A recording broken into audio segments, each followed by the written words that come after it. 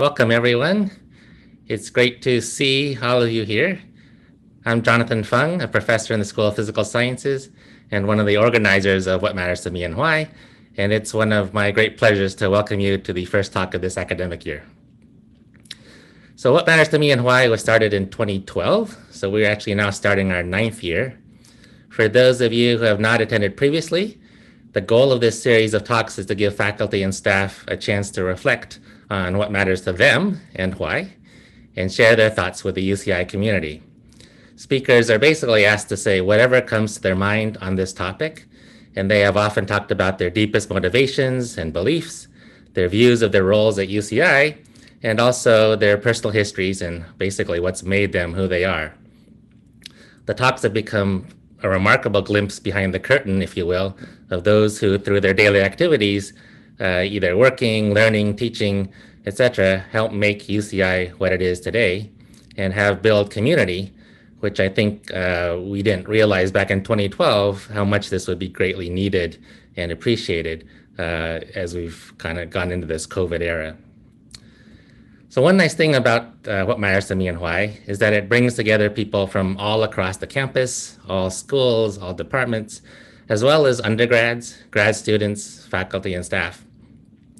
And so it's our tradition when we have these in person to give people a chance to introduce themselves to each other, just basically say hi to whoever's sitting next to you. Clearly, this doesn't work so great right now, but as a poor substitute, we thought it would be nice to try to sort of mimic that and break this large group into small groups for a few minutes. So in a little bit, through the magic of Zoom, you will all be sent to breakout rooms of about 4 people each or so. There you should be unmuted, and we hope you can just introduce yourself as you would if you were sitting next to one of these people. Maybe tell them a bit about your name, your department, where you are at UCI, whether you're a student or a staff member or a faculty member, and maybe how you heard about this talk. So I'll warn you, this won't last too long, okay? It'll just be for a minute or two, and you'll get a little warning on your screen when it's about to stop. But if you could, then just take some time to do that, and then we'll bring you back together and we'll get started with introducing our speaker. So let's go to breakout rooms now. Okay, so now I have the honor of introducing our speaker today. So Professor Joel Veenstra wears many hats, far too many for me to explain or just even summarize here. But he is professor of teaching in the drama department, associate chair of production and co-head of the stage management program at UCI, and also a professional stage manager, production manager, producer, and improviser. In his professional roles, he has coordinated collaborations and productions with renowned regional theaters, including the Oregon Shakespeare Festival, Pasadena Playhouse, Laguna Playhouse, and many others. And he's also worked with many other well-known organizations, including, for example, Cirque du Soleil, and has organized events with luminaries such as Tom Hanks and Rita Moreno. Here at UCI, in 2013, he conceived and has actually annually produced since then UCI's Coup de Comedy Festival, a free 4-day comedy celebration for the community with over 30 performances and workshops. He's also produced a series of documentary shorts exploring the art of improvisational theater. And he's especially well known for his devotion to teaching and mentoring. So for example, I know that he at some point took 50 students and faculty all the way to Las Vegas for a backstage tour and meeting people of Cirque du Soleil. That must have been an incredible trip. And his work has also been recognized by numerous awards. In 2015, he was named the Student Organization Advisor of the Year, which is a remarkable achievement, especially given that there are over 600 student organizations on campus. And in 2018, he received the UCI Chancellor's Award for Excellence in Fostering Undergraduate Research, given in recognition of outstanding work in mentoring undergraduate students engaged in research and creative activity. Before just letting him start, I just mention our personal gratitude to Joel. As many of you know, he was scheduled to talk in March, but the campus closed down just one day before his talk was scheduled to go forward. And so we are really grateful that he was willing to reschedule for this new academic year and in this new online format. And I must say, who better than to have a professor in the drama department and an improviser, no less, to roll with the punches to kick off this new year of What Matters to Me and Why online. So thank you, Joel. Really appreciate your joining us today, and we look forward to your talk now. Thank you so much, Jonathan. Really appreciate the kind introduction and for this opportunity, especially one of the first speakers in this new remote format. Is really an honor, and I would really appreciate the What Matters to Me and Why series, as I've learned so much from it over the years. As you mentioned, I was originally scheduled to give this talk about my personal journey back in March. And I just have to laugh because at the end of my bio for this talk, I had this line, Joel, he ensures that the show does indeed go on. And then my talk got canceled. So, it's, you gotta roll with things, as you mentioned. So that's kind of how the world works sometimes. And so as I was contemplating what matters to me, it's a kind of a big question if you really want to delve deep into what that question means. And I want to give you a little bit of informed consent before we start here, because this is, I can guarantee you, going to be a happy talk. There's a lot of joy in this talk because that's my world. But also it's going to delve into some mature topics. And I want to share a trigger warning for those who might have sensitivity to suicide, food scarcity, or trans identities, which will be referenced in this talk. So just so that you know what we may be touching on before we go there. But again, in the end, like a good story, it's going to get a little bit dark, but then it rises triumphantly to an end. And we'll share that journey together. All right, here we go. While I understand right now that we are in a pandemic, people are dying, the entertainment industry is paused and thousands of people are out of work, and the economic impacts of this whole situation are profound and challenging and yet to be fully known. It doesn't certainly seem like a gift to so many people and in so many communities. And yet I struggle with this tension of that reality and another reality that I've been experiencing. Namely, for me, this has been a welcome pause. My spouse works as a psychologist, and at one point in their career was working as a psychologist in a prison. And so many of the inmates would come to them and say, this has been the best thing that happened to me. The best thing that happened to me is coming to prison, because coming to prison, I was able to get the opportunity to get sober. And this pandemic has moved me toward a path of sobriety. To clarify, my addiction is not so salacious as drugs or sex or alcohol, but it's rather something a little more insidious: work. Before this time, if you had asked me, how you doing? And in fact, for the past 20 years, my spouse can vouch for this. Anytime somebody asked me, how am I doing? My answer would always be busy, so very, very busy. Oh my goodness, I'm so busy. And yet this is a blessing in some respects, because I've been blessed to have an amazing career in the arts. Not everyone has the opportunities that I've had, and I'm so immensely grateful. And I always seem to think next season I'll slow down. There'll always be, but the challenge is that there's always something else exciting to work on. There's always new opportunities that are coming up and collaborators that work with me and just unique things that are like, oh, that sounds fun. Let me try that. And it's so hard because I love my job. I love what I do, both in the realm of entertainment and education. It's spectacular. I can't imagine a better place to be than where I'm at. And I love that I get to be a part of the transcendent, tactile, and immediate art form known as theater. I love that I get to work with some of the most creative people in some of the most unbelievable spaces. I get to thrill people's hearts and souls as they engage in the moment that we create together. As theater artists, we create, inspire, provoke, affirm, and challenge the status quo. The stories and experiences that we share are always transformative if the hearts are open, are in our audience and in ourselves to that experience, and the openness to the empathy to see someone else's journey as our own. And the lessons of theater in all its forms, including improvisation, which is near and dear to my heart, can be applied to other arenas as well. For example, the transformative properties of theater can echo in the transformative properties of life. Theater is all about growth, and in life, we're all on a journey. We can make mistakes, And we will make mistakes, but hopefully we're consistently learning as we try to develop and to share together and to grow together. And when the lights dim at the end of the night, we can rest assured that the curtain will rise again and the journey will continue. It's amazing, amazing to be a part of this work. Another example of the lessons of theater in life is while the audience loves to watch a show and what's happening on stage, for me, the most interesting thing is what happens backstage. Is there any wonder that I married a psychologist? Like, seriously, this is just what I'm into. We have this present version of ourselves on stage and what's going on and what we share with people. But what's going on backstage, behind the scenes, in our minds is what's really important, because that's what really makes everything work. It's what makes our world tick and how we engage and see the world. In the theater, we have this phrase, the show must go on. And this can be an unhealthy mindset for our field, where individuals prioritize the production over their well-being. And I am grateful that in this pause, we as the entertainment industry are examining this and other unhealthy and inequitable aspects to promote change to have a more balanced return.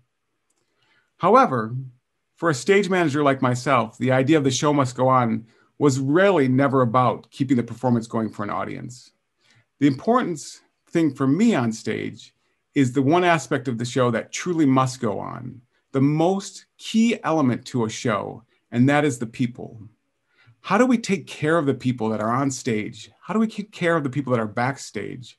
So that during a performance and after the performance, when the lights dim, we can rest assured that the people will be there when the curtain rises again. So sometimes there needs to be a pause, like right now. For example, if someone gets hurt or sick mid-show or a piece of equipment doesn't function properly, we have to call a show hold. We stop the performance to make sure that the most important part of the show can actually go on and perform another day, that people are taken care of in terms of their needs and their well-being so that the work can continue.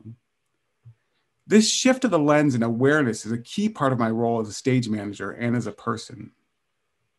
I have to make sure that the people are taken care of on stage that I'm helping to manage and helping to guide along this process of doing our work together. Within my role as an educator, it's another aspect of what I do. I'm so blessed with the opportunity to show my students the possibilities within this field and the unique opportunities that by experiencing them through my teaching and through my example. In the fall, as Jonathan mentioned, of 2018, I was able to take 50 students and community members from UCI backstage a number of Cirque du Soleil shows in Las Vegas, collaborating with a wonderful graduate student of mine, Eric Smith.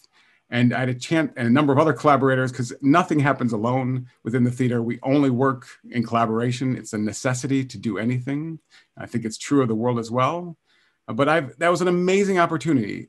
I could never have dreamed that we would have been able to facilitate that, and yet we were able to facilitate that. I've had a chance to work on multi-million-dollar productions with huge stars and a number of celebrities on absolutely amazing productions, doing things that seem mind-boggling and unable to possibly ever happen.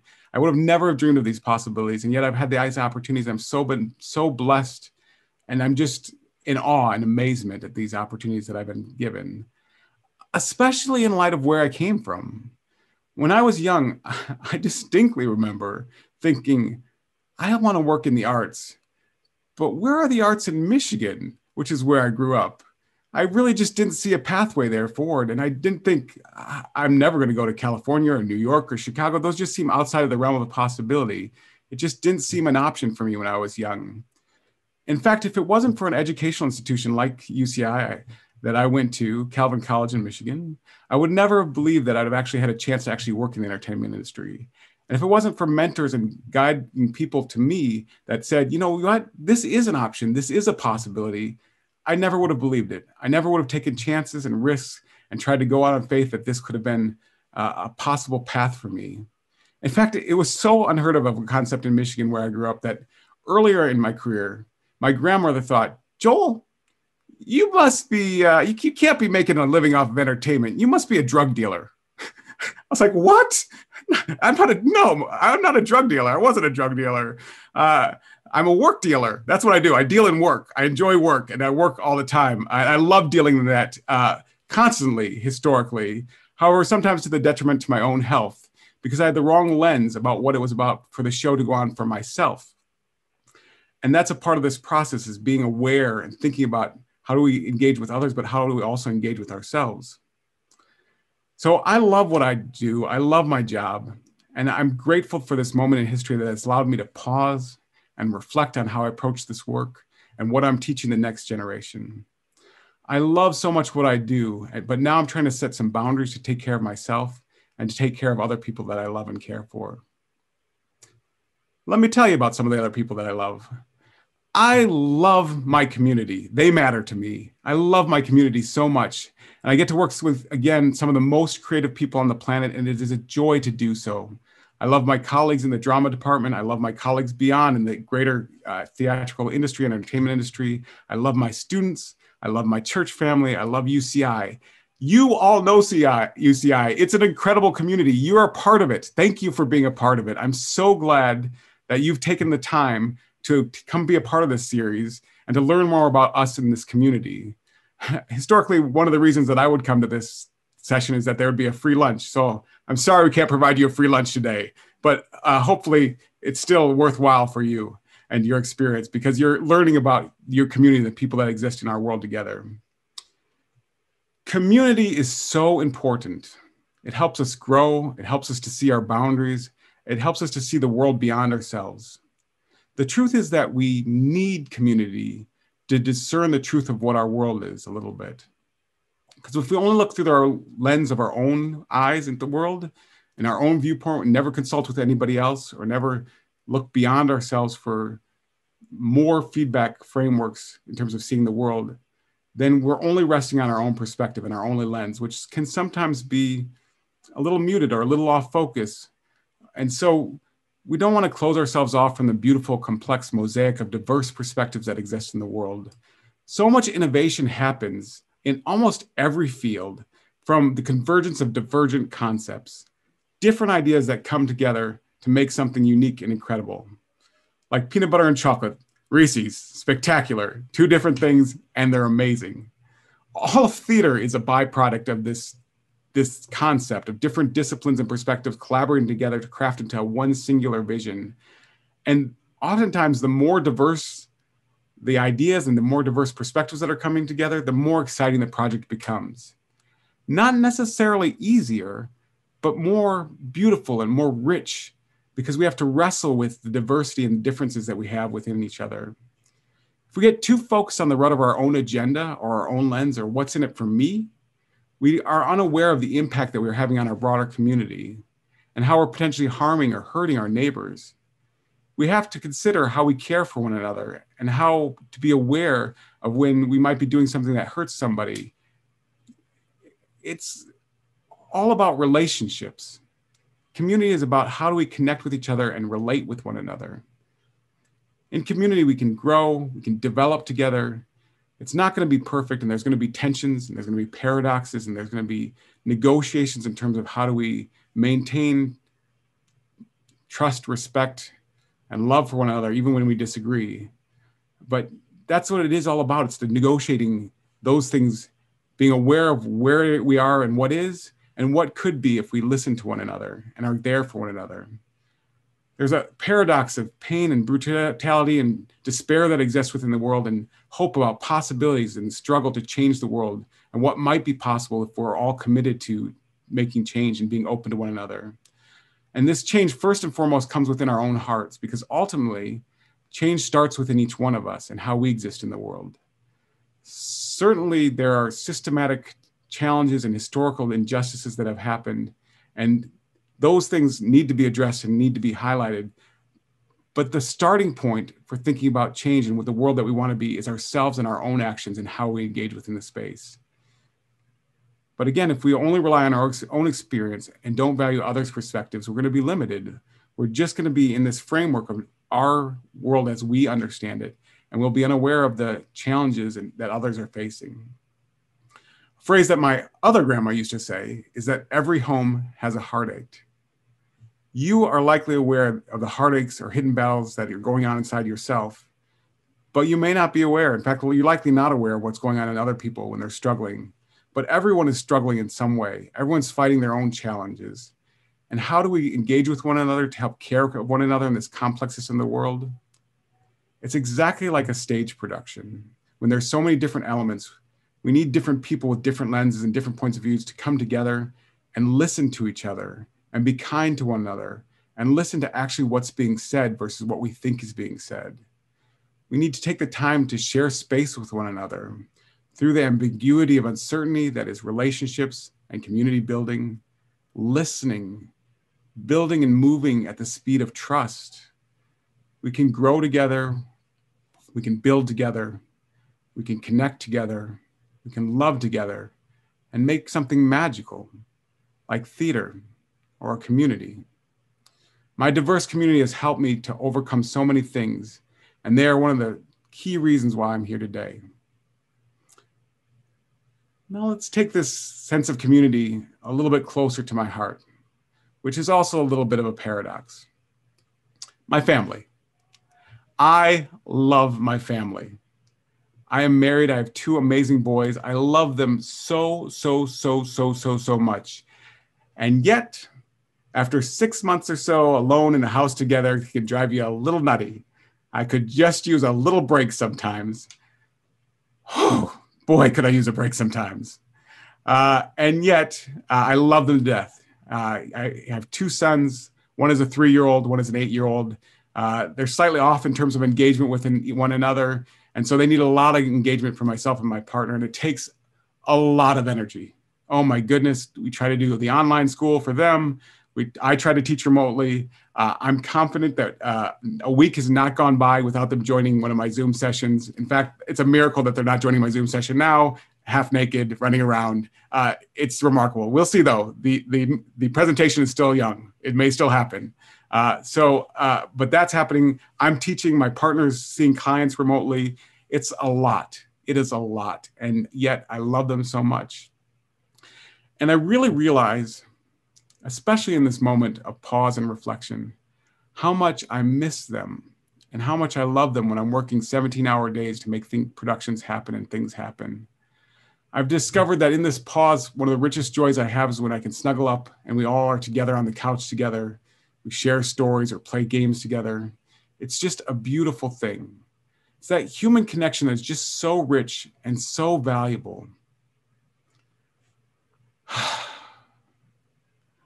It's amazing, the power of human connection with those who you love. And in fact, one of the richest connections I have with my partner, and I specifically use that word partner rather than wife now, and I use the pronouns they, them to talk about them because words matter. And in the past few years, there's been a shift in our family identity. As you're on life's journey, if you're open to learning from the community around you, you begin to learn about the broader world and your vocabulary and knowledge and perceptions expand, as well as your empathy and understanding. And in the past several years, my partner realized something that was pretty profound for them and really transformative for them. And it was that they didn't feel like they fit within the binary gender norms within the world. If you don't know what that means in today's world, traditionally individuals are identified as either male or female. And my partner felt like they didn't fit in either of those 2 categories. And if you look at the research that exists within this world, in this realm, sexuality and gender identity is more accurately reflected as being on a spectrum than a black and white binary. It's just not this or that. It's a range that people exist on in a number of different categories that I would highly recommend you look into if you're not familiar with, because it's more complex than we can know if you haven't had experience from it. Just like our world is more complex as you go into study different topics and different researches, there's a lot of information to be explored in any specific topic. Well, for my partner, they felt that this shift in language and how they were defined and how they're referred to was something that more accurately identified them and actually was very holistic and life-giving in how they were existing in the world. And so it transformed their existence just by shifting the pronouns to they and them. And they shifted their name to Tiger, which I love. It's a great name. While this shift fits very much with William Shakespeare's phrase, a rose by any other name would smell as sweet, the language shift has helped them feel holistically better and seen in the world. So how could I deny them that? how could I not celebrate the whole person who they were, at the core of it, essence, who they were as a person? Who they were as a person in and of themselves had not changed. It was just the realization of who they were holistically. And I loved them, even though they'd changed some of their language frameworks. And they were still, nevertheless, the person that I fell in love with and the person that I met so many years ago. This is different than how I would have responded to this unique situation about 25 years ago. 25 years ago, I was in a space where I grew up in a very conservative faith community. But before I go into this backstory, I want to note that I believe my love of my work, my love of my community, my love of my family, all stem from a central place. And that is that I believe I'm loved by God. And I love God. I am an active person of faith, and my relationship to Jesus Christ is tremendously important. And God matters to me because God has taken care of me through every step of my journey. And I would not be here today, I'm confident, without God's guidance. I've literally seen miracles in my life, God's providence taking care of me in my life, in my children's lives, and the person that I met and fell in love with. One example, oh my goodness, my oldest son. My oldest son is awesome. And one day he came up with an idea. He said, Mom, Dad, I would really like a baby brother or sister. Oh, would I like a baby brother or sister? And we were like, nope, we're good. One is enough. We're good with one. We only need one. We're happy with one. And he said, but Mom, Dad, I really, really want a baby brother or sister. And being a household of faith, we said, hey, you can pray about it if you want. My son prayed for months, nonstop, every single night. Please, please, please, God, please may I have a baby brother or sister. Please, please, please. Now, don't get me wrong. My partner and I tried nonstop to talk him out of this. We offered him toys, vacations, a better college option, not having to share so many things. We said, hey, you can have a dog. Do you want a dog? We could get you a dog. And he said, no, I want a baby brother or sister. Please, please, please. They kept praying. So my partner and I were like, oh my goodness, this is something, especially after 2 months of every night praying. And so we said, you know what? Here's what we'll do. We'll provide 1 month and we'll see if we get pregnant. Considering especially for Benji, it took a year or so before that worked out, because surprisingly, having children is a little bit more complex than you think. And so it was a long process, and we thought, oh, we'll give God 1 month, and we'll say to Benji, hey, we tried. God said we're not doing this. That's how the answer to prayer is coming, and that's what it is. And he was okay with that, and this was our plan. And wouldn't you know it, the next day, the literal next day after we made that decision, we were pregnant. Like it was remarkable. I am convinced that it's a miracle. And as a result, we have a beautiful son that is just such a joy to our family, even when we're all in lockdown. Theo is spectacular, and I love him to death. Another example, when I was young, it's unbelievable because where I am now is just such a different space to where I grew up. Growing up in a single parent home with 3 brothers, we were actually not super well off at all times. Some might say poor, and we were on food stamps. And in fact, there was one night my mom tells this story, which is really profound to me, of another miracle that we experienced in our life, which is for several nights, we didn't really know what we were going to have for dinner. And one night my mom looked in her purse and she had $1 and she had nothing left to feed us for dinner. And she prayed, dear Lord, please, please, I don't know what I'm going to do. Help me. And then we went to the store and there was 12 ears of corn for $1. And she paid that price and we each got 3 ears of corn in our 4-family household. And it was amazing. I love corn to this day, but it was remarkable. And that's one of many stories. There's another story of another night where we didn't have food for dinner and there was a knock at the door and somebody was there. Nobody was there actually, but there was food on our doorstep and we were able to eat. And it's amazing. Yet another example of a miraculous state of affairs is, again, 25 years ago, my perspective on what it meant was more so defined by this conservative community than what was actually an active understanding for what it meant to be loved by God. This model was somewhat about 25 years ago was about how can I fit into a certain set of norms or certain set of rules, and was less about relationships and how do we engage with one another as well as our God. And there is a way in which the world was defined in which God wanted the world to be one way within this conservative space. And then if you didn't do it that way, then you're on the outside. You were not acceptable. You were pushed away and just not in the mix and kind of just pushed aside. And so if in that time period, I would have met my partner who is identifying as part of the LGBTQ plus community, I'd have been like, nope, goodbye. And it's especially unbelievable because like a lot of trans people, my partner is more spiritually in tune than most. And in their life, Christ is abundant and inspiring, and they continually inspire me on my faith journey. And the beauty of our relationship and the miracle of our children and the world that we've crafted together, it would not have been impossible. And the experiences that we've had for the last 6 months cooped up together would not have happened because if I would have limited my thoughts on what I thought was true and important versus seeing what was truly important, what truly mattered. And by God's grace, this happened now in our lives versus when we first met and where I was first on my journey of understanding and where they've been on their journey. And now I feel more congruous in our relationship. And I'm so happy to love them and to be with them. And I'm so happy to understand that God's world is more dynamic and diverse than our own limited perspectives. If we just observe the world, I mean, you look at the world right now, if you look out the window right now, wherever you're at, or look around the room where you're at right now, just look at the spectrum of colors that are around you. It's unbelievable. We are in such a beautiful space. We have such beautiful elements. We have such a diversity of relationships and people that are in our world. The world is so complex, and the story of the world is complex, and the people of the world are so complex. And if you look at the nuances of the world, it's a complex place. There are not easy answers. They're not simple yes, no's, right, wrongs. Entirely. There are some frameworks, but we need to be mindful about those frameworks in a broader context. And when you think about people that are on the spectrum of sexuality and gender identity, there are sorts of nuances that people sometimes dismiss as being too complicated to engage.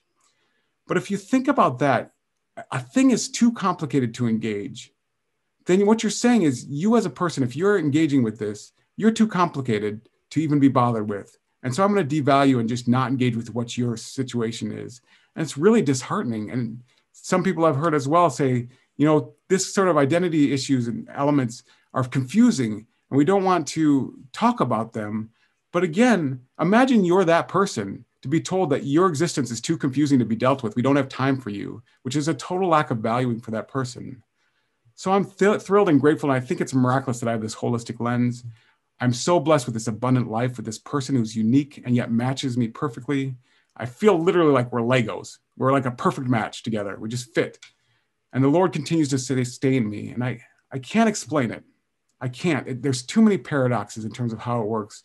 It's hard because I look at the world and there's so much inequity. There's so much brutality. There's so much ugliness in the world. And yet there's so much potential for beauty and acceptance if we listen to each other and open each other and follow the model of grace that is clearly, and love that's clearly written in the Bible, and being open to one another. I don't know why. I don't know why I've received so many blessings and some people haven't. Why? I mean, certainly there's systematic injustices, but on a large scale framework, why am I in this space? Why have I been in this world and some people haven't? Why has certain status structures have been built around me and who I am versus some are not? And it breaks my heart. It breaks my heart because I know that I've been blessed so much.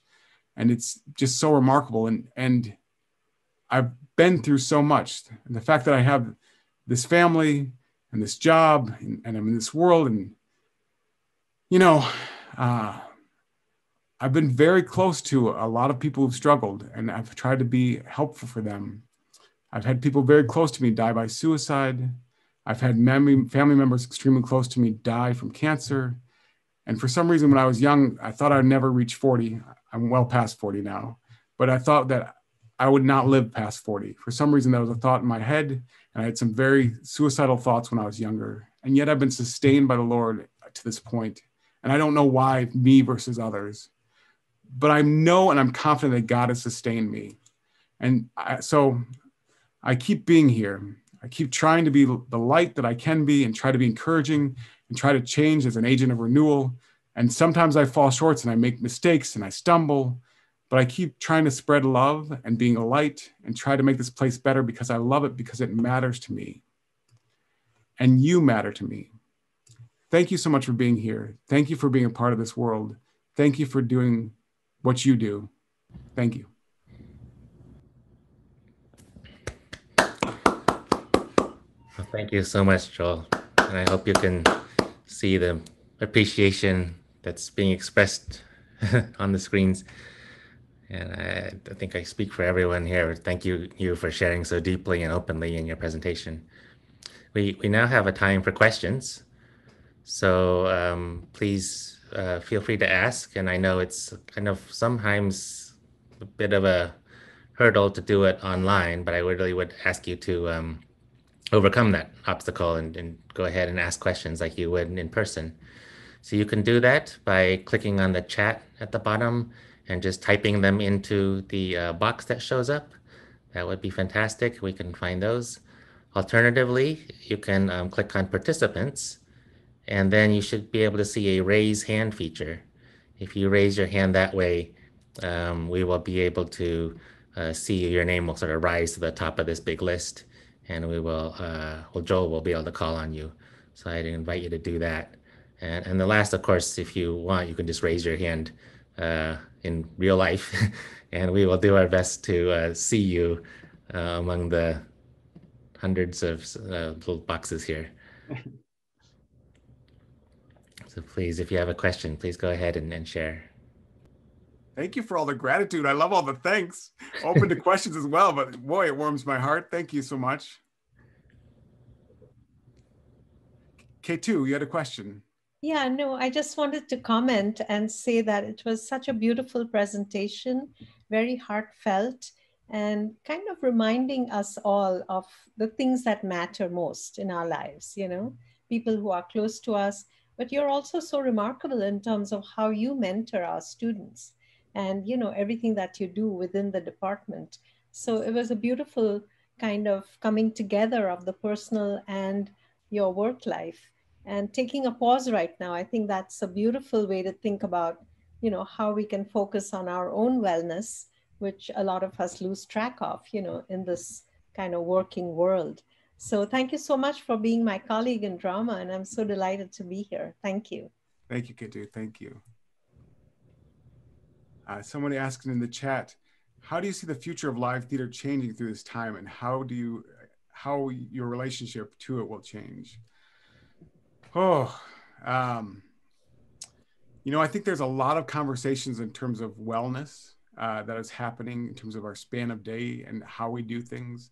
And I'm excited because there are real examinations of how what we're learning now in this kind of pause that can be applied beyond this. I know for a lot of my colleagues up in Los Angeles who are actors, the fact that they can audition for a piece of whatever they're working on, whether film, television, or theater, that they can just pop into a Zoom meeting or send a self-tape, and they don't have to drive an hour across town, audition for like 10 minutes, and then drive another hour off town. So that's not really great for your day and your wellness. And so thinking about that framework and those shifts are something that I think will be an outcome in terms of, do we need to have meetings together in the same way, or can this be a good meeting framework?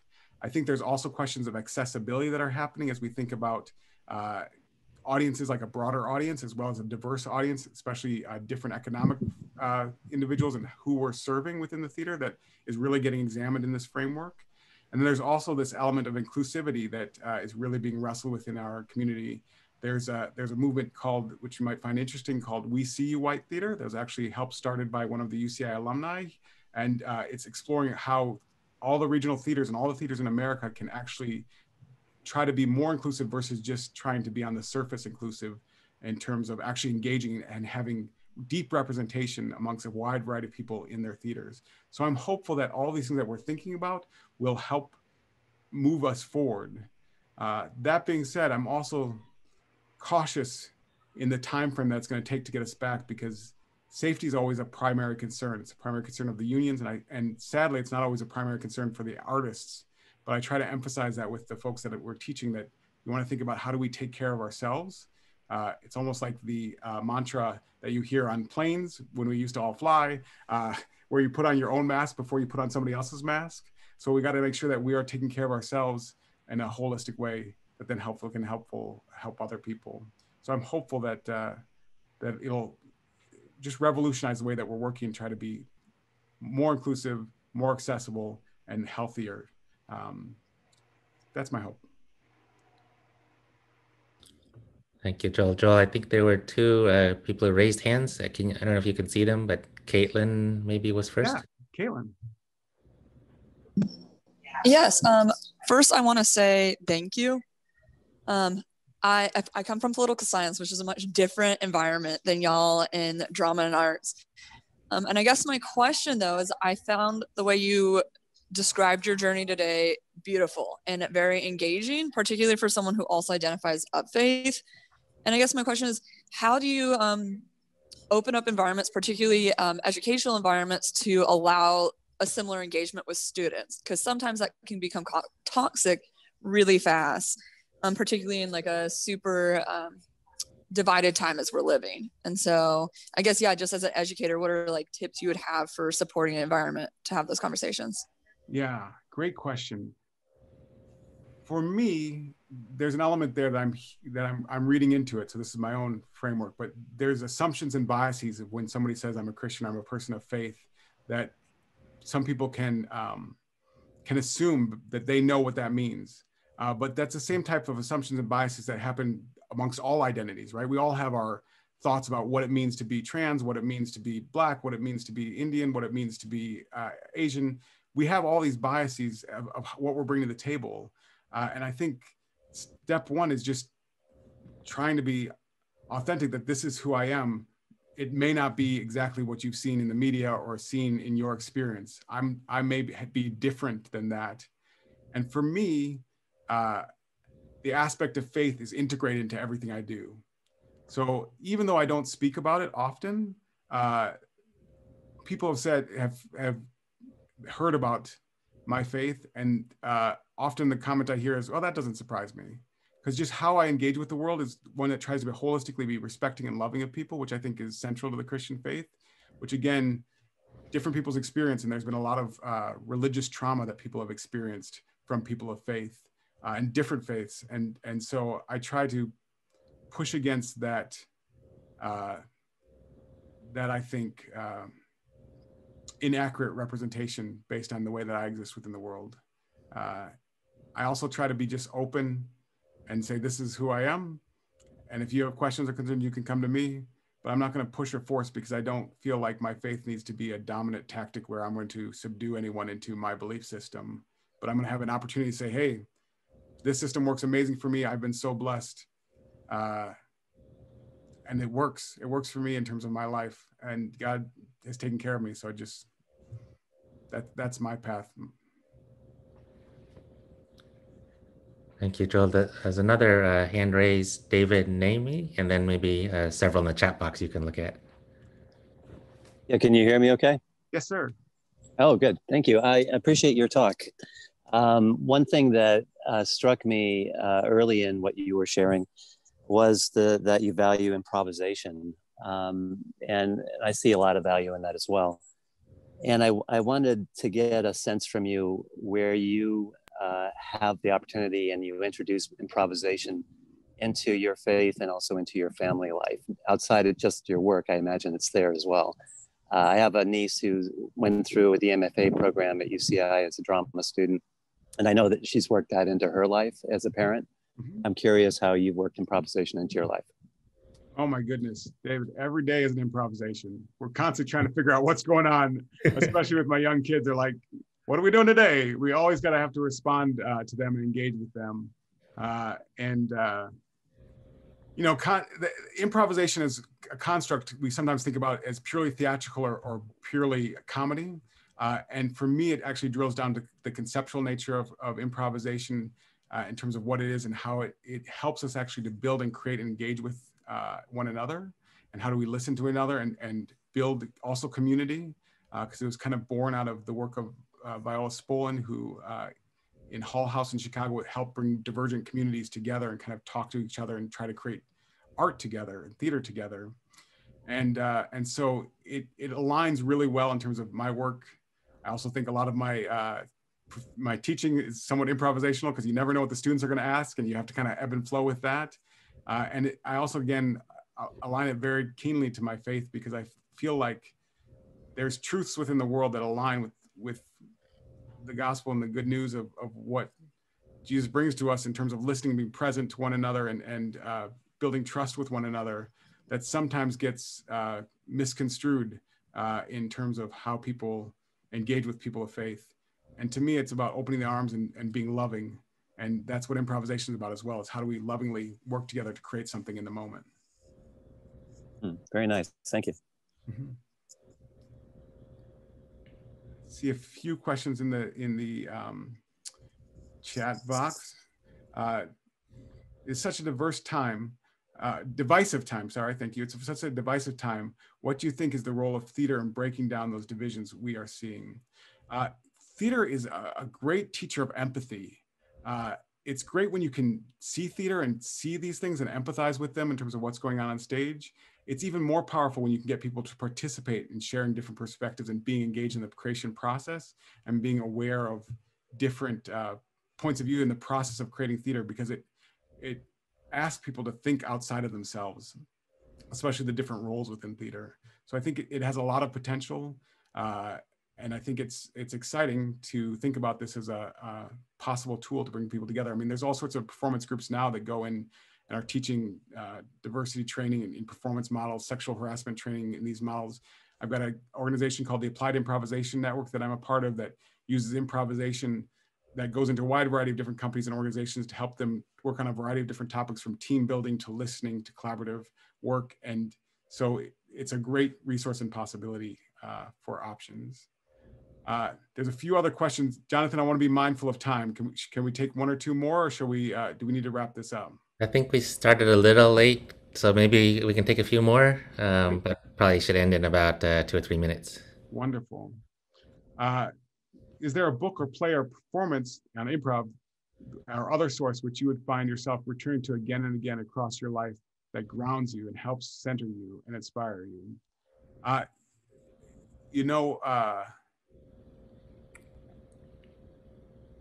As I look at that, honestly, it's not about books for me. It's about relationships. And so people help ground me.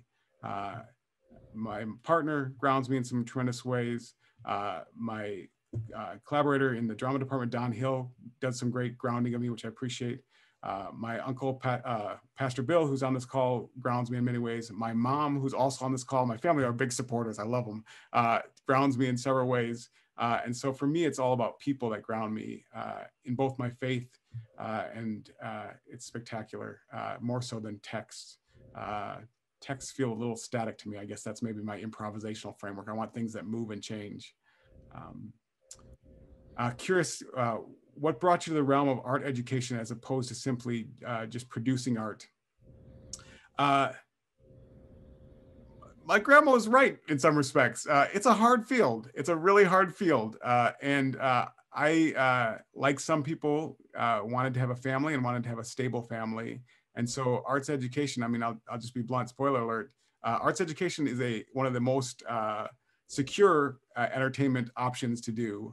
And so, especially here at UCI, I am overwhelmingly blessed to be able to teach and engage the next generation, but also do research and do work within this field externally. So the fact that I can do both is spectacular, and the security of the employment really brought me here. And so, and I knew that I wanted to do this at some point, but again, I was just blessed that this door opened.